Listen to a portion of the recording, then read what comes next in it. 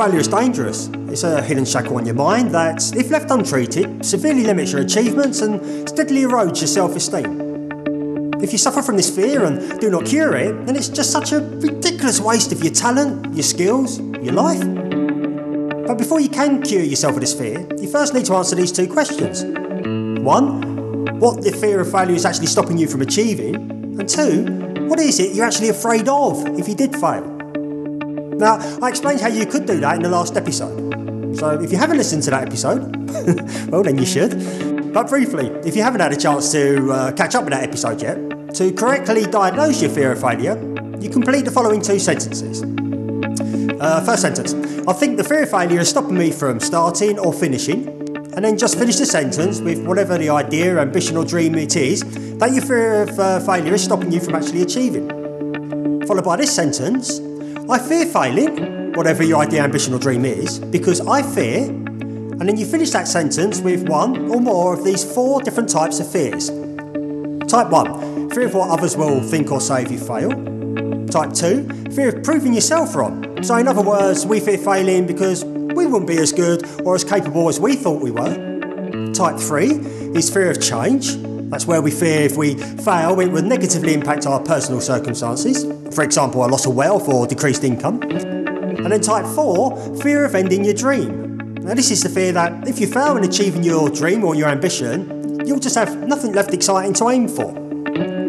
The correct diagnosis is critical because you cannot use the correct remedy if you don't know what fear it is you're trying to cure. With the correct diagnosis, you can apply the correct cure. And today, I'm going to share with you the 4 powerful remedies that will cure you from any fear of failure you're actually suffering from. So, are you ready to banish the fear of failure out of your life once and for all? Are you ready to free your mind from the shackles of fear and unleash your true potential into the world? Great news! So here they are then. Remedy 1, focus on your life stream. And you can use this remedy if you suffer from the fear of what others will think, or the fear of proving yourself wrong, or the fear of ending your dream. And if you do suffer from any of those fears, this is how you can cure it. Don't focus all your attention or attach too much importance on the idea or project that you fear failing. You focus and attach importance on your live stream. So to help me explain what I mean, I'm going to use this show as an example. So I wanted to start this show. If I would have placed all my focus and attached too much importance on the success of this show, and I feared failing because of what other people might say, for example, then I never would have started it. But that's not what I did. I didn't place all my focus and importance on this show. I focused on my one big overall live stream, which is to inspire and teach millions of people to live the life they want and deserve. Now, don't get me wrong, I love creating this show. But if it had failed, or eventually it does fail, that's not the end of the world. It isn't my life's ambition. It's just one of many smaller ambitions that lead me to my overall life stream. It's like going on a long car journey. You have your final destination that you're focused on, because that's the overall purpose of the journey. Now, if you hit traffic delays on the way, or maybe a diversion, you don't turn around and go home. Yes, it's frustrating, and it may take you longer to get there. You may have to take a new route completely to get to your final destination. But you will get there. That's what you set out to do, that's what you're focused on achieving, and that's what you've placed all your importance on. That's all you need to do, just focus on the final destination. And don't worry so much when things go wrong along the way. There's always other routes you can take. Now, if you don't have one big life dream, and you would like to start creating one, then I would suggest trying this. Imagine yourself waking up on the morning of your 100th birthday. You walk over to the window, look out over the beautiful garden. And as you listen to the birds' morning chorus, you're washed over with this warm glow. You start smiling as you recall fond memories of your wonderful, fulfilled, exciting, worthwhile life. You feel truly blessed that you achieved and experienced everything you dreamt of. Well, what is it that you have achieved or experienced? Whatever that answer is will be your overall life stream. And when you focus on your main dream, it helps you get the other ideas and the projects into perspective. And if you do that, you will no longer fear failing them. Okay, next remedy. Remedy number 2. Realise if you're not failing, you are failing. And you can use this remedy if you suffer from the fear of what others will think, or if you fear proving yourself wrong. Okay, so if you're not failing to varying degrees really regularly, you're just not trying to progress, learn or develop in your life. Because to achieve anything remotely significant to you, you have to have failures. And you shouldn't just accept failures, you should actually embrace them and get through them as quickly as possible. But realise, all areas of your life are going to be working within a failure to success ratio. I'm probably going to dedicate a whole episode to this in the future, but briefly, here are a few examples. Okay, so if you're a cook, your meals are going to be working within a failure to success ratio. If you're good, you could be making 300 meals to every bad one, so your ratio is 1 failure to 300 successes. But if you're a good cook, do you throw your oven gloves away as soon as you burn on the cooking hill? No, of course you don't, you just carry on cooking. Okay, another example. Rows in your relationship. They're also going to be working to a failure to success ratio. If you have a great relationship, you may have a ratio of 1 row every 100 days. A more fiery relationship might be 1 row every 3 days. A very poor relationship, you might only have 1 good day out of every 7 days. But whatever your ratio is, it will stay fairly consistent unless something happens to affect it. And you can work out your ratios to everything you do or experience in your personal life. The days feeling well to days feeling ill ratio. Miles driven to points received ratio. The amount of days you don't tell someone you love them to the days you do ratio. And so on and so on and so on. And this failure to success ratio carries on into work life. And normally the higher and more rewarding the results are that you're aiming for, the more failures you're going to have to get you there. As you become more experienced and learn from your mistakes, the failures needed to succeed will decrease, but they're always going to be there. As an example, here are a few of my failures. All of these have happened literally within the last few weeks. Okay, so my ambition, to publish 2 episodes of this show each and every week. My result, completely failed. I managed it 1 week, I think, but since then I failed every single week. And I've now accepted I was wrong, and it's now going to be a weekly show. Okay, another one. My ambition, to have 1,000 show listeners and Facebook fans to become free members of my Dream Trust Achieve Academy. Result, completely failed. Only just. I had 38, and it's free. Okay, one more, final one. Ambition, to have 1,000 YouTube subscribers within the first 4 weeks of launching. It's only 250 a week, easily achievable, I thought. The result, completely failed. I only achieved 250 subscribers for the whole month. And there are just a few of the failures I've had. Believe me, you haven't the time to listen to the complete lowdown on my failures over the past few weeks, let alone the past few months or years. Nearly everything I do is wrong to some extent. But guess what? Amid all my failures within the past 3 to 4 weeks, starting from absolute scratch, I have had some successes. My Facebook fan page, despite me not having a clue of what I was doing, has grown from 2 fans to over 8,000 fans in 4 weeks. And my posts, they've reached more than 137,000 people. This show itself made it into the top 10 in the US iTunes store under the self-help category after just the 2nd episode. It got to number 1 in the UK store after just 4 episodes and has reached number 1 for the past 3 weeks. My videos have been viewed over 93,000 times, despite a few flops, 16,500 times on Facebook and 76,500 times on YouTube. And I say none of that to brag, just imagine what I could have achieved if I actually knew what I was doing. No, I'm sharing this with you to prove there are going to be failures to reach your successes. Or maybe to put it a better way, all failure is an attempt. That's all it really is. So you're going to need a certain amount of attempts before you receive the results you ideally want. Just like a football team trying to score a goal. They know they're working to a ratio of attempts on goal to the result they ideally want, which is to score goals. Okay, next remedy, remedy 3. Write down the worst case scenario.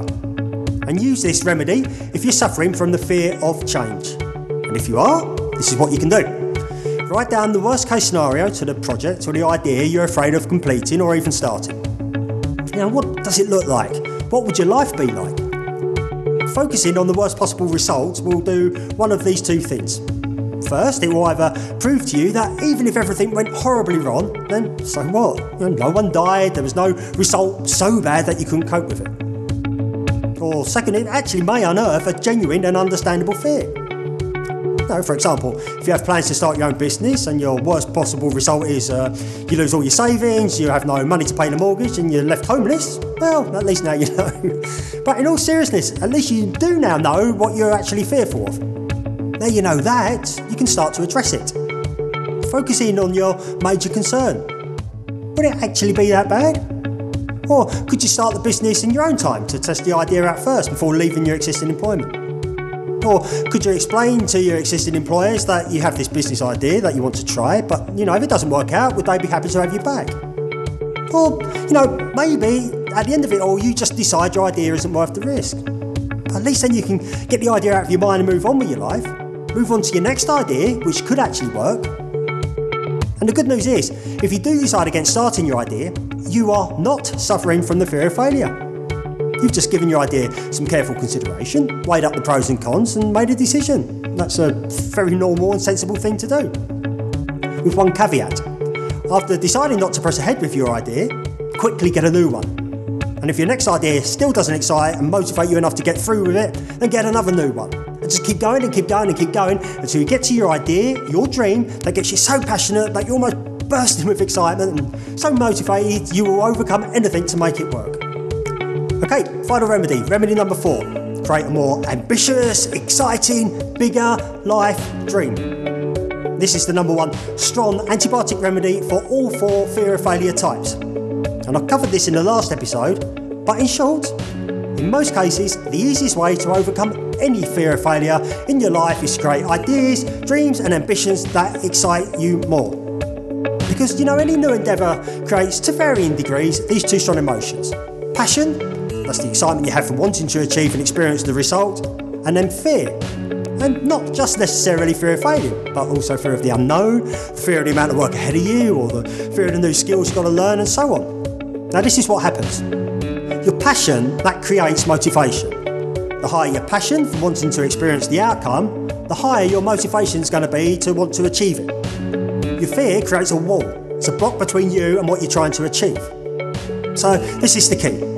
If your passion for what you're trying to achieve is low, that will create a low motivation to want to achieve it. Now low motivation may be alright if you're experiencing low fear, because low fear doesn't create much of a barrier for you to overcome to achieve what you wanted.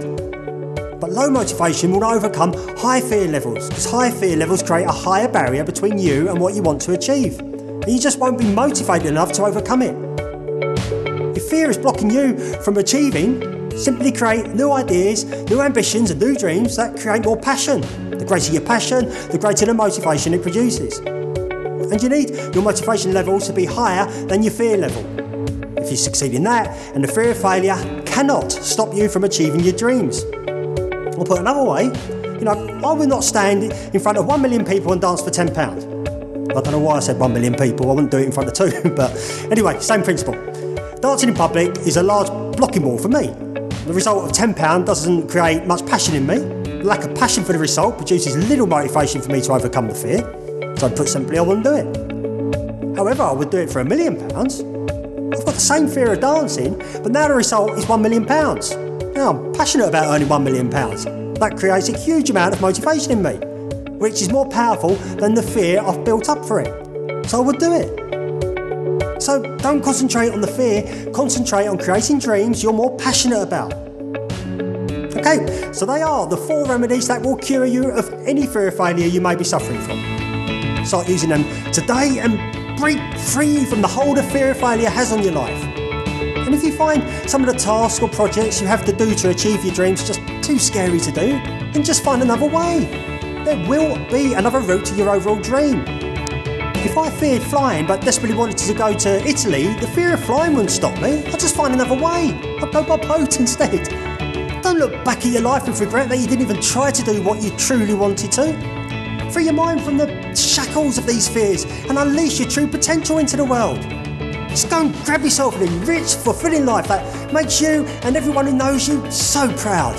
Get started today, go out and fail and fail and fail and fail, because all you're doing is just accelerating yourself towards your unavoidable success. And this week, these days, this now is going to pass anyway. So make this now a super now that just makes you go wow.